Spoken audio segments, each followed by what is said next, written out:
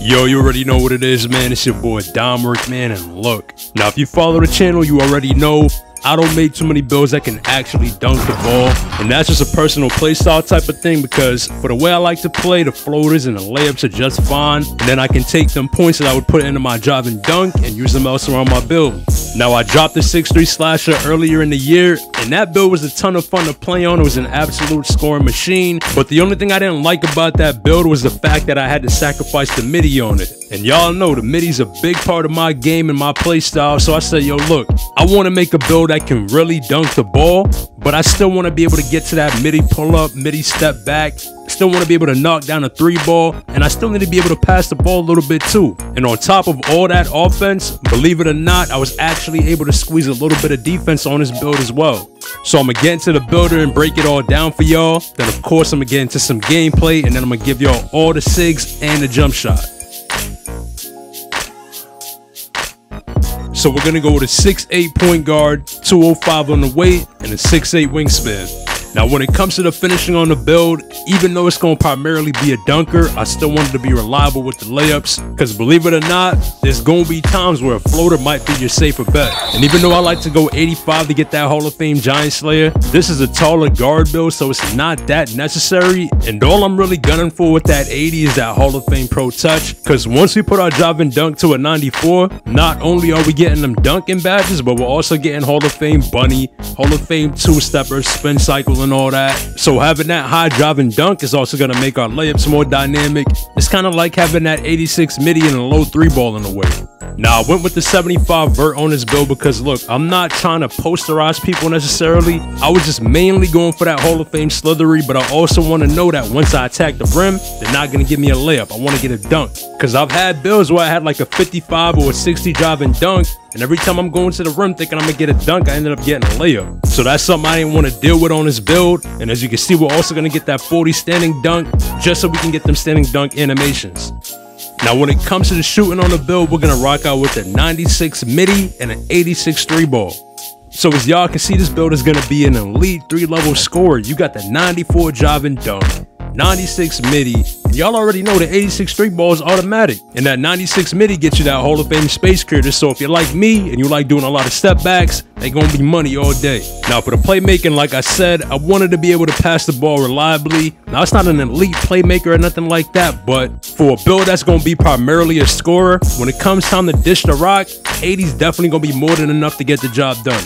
And of course, we're gonna max out our ball handle at 85, and we're gonna max out the speed with ball at 78. And once we put the speed in the Excel up, we're gonna get super hyper drive, speed booster, and all that. At this point in the year, it ain't really much to talk about, man. Y'all already know how this shit goes. But y'all can see we're gonna rock out with the 85 perimeter. So it's not much that we're getting defensively, but that's definitely enough to hold your own out there in the wreck. I low-key wish I could have got some interior on the build just to help with them contesting the paint, but it is what it is, man. Like I said, you can't get everything. But this what the build should look like when it's all said and done. And when you go through with it, you're going to get shades of Tyrese Halliburton, LaMelo Ball, Cade Cunningham, and the build's going to be called a 3-level threat. So as y'all can see, I'm currently at 94 overall, and here's a quick look at where I'm at with the build so far. And this is low-key like a T-Mac build. I mean, you got the finishing, you got the mid-range game, you got the 3-ball game, and you got some defense. And here's a quick look at the badges, and the one thing I didn't talk about is the fact that this build does get a 74 strength. So even though it's not the strongest player, you still get things like bronze brick wall, bronze immovable enforcer, of course bronze bulldozer, and those things make a difference. And because this build is a point guard, you don't really need a 92 or a 95, because at 74 you're going to be stronger than most point guards anyway.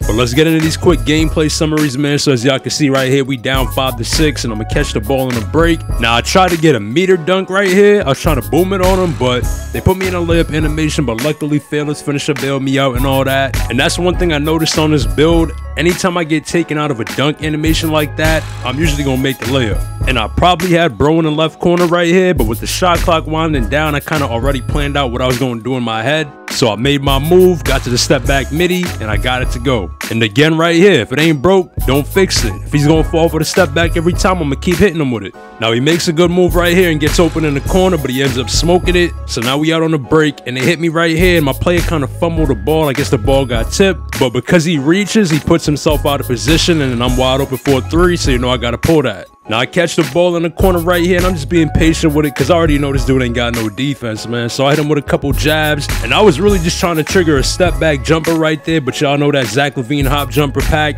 that one animation in that pack is mad disrespectful. But they hit me right here with the shot clock winding down to end the half, and I get right to that midi pull-up, and I end up knocking it down too. And y'all can see I'm shooting like 91%, so I haven't really missed a shot. I think I might have missed a dunk or something like that, you know, something stupid. But my teammate hits him with a good screen right there, and I'm able to get to that one dribble midi pull-up, and I knock it down. And y'all see he's trying to pick me up full court right here, but that's a bad idea. I blow right by him, get to another midi pull-up. So now we up 10 with about 2 minutes left in the third quarter, and I just hit him with a couple of jabs to create some space, make a move, get to my step back again, and knock it down. So this dude guarding me, he really doesn't have an answer for me, man. But as y'all can see, the game is still close, because I can score all day, but if we ain't getting stops, we ain't getting rebounds, we ain't gonna win the game. And they inbound to me right here, and luckily the pass puts me in a great position to get a good look at a midi, and I'm able to knock it down. And like I said, I went with the 96 midi to get that Hall of Fame space creator, but you also get Hall of Fame green machine. So if the defense slips up and lets you get going, it's gonna be really hard to miss. And y'all can see I got 29 points on 93% from the field.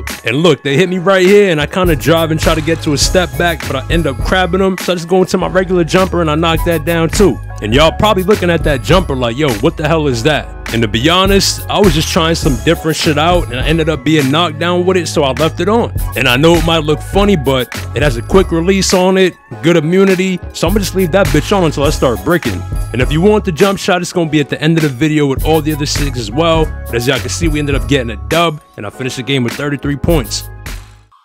And I made this build at the point guard position, but this is really like a shooting guard type of build. And I only did that so I don't get put at small forward. Because even though the build will do fine at the 3, it's just the defense on the build. Like I said, it doesn't have that much interior on it. And when you start matching up against small forwards and power forwards, you start playing more interior-based kind of players. And I'm going to be at a disadvantage when it comes to getting a stop, so that's something I don't want to deal with. And luckily, most of the time that I load up on this build, I'm getting put at the 2, and that's perfect. Because I can do everything on offense. I can space the floor out, spot up. I can backdoor cut, hash cut. I'm a lob threat. And when I do get the ball, I can create for myself, get to my own shots. So this build really doesn't have any weaknesses on offense, and like I said, it can still hold its own on the defensive end as well. And I love getting out on the break on this build because I already know I'm gonna throw it down. I'm not gonna get chased down. Because when I only have layup on my build, sometime on a fast break it can get kind of sketchy. You might be safer taking a pull-up or a floater or something like that, because you'll think you have a layup, and then these dudes turn into Superman and chase down, block that shit the fuck up out of there. So having that drive and dunk on the build definitely gives me more confidence in transition.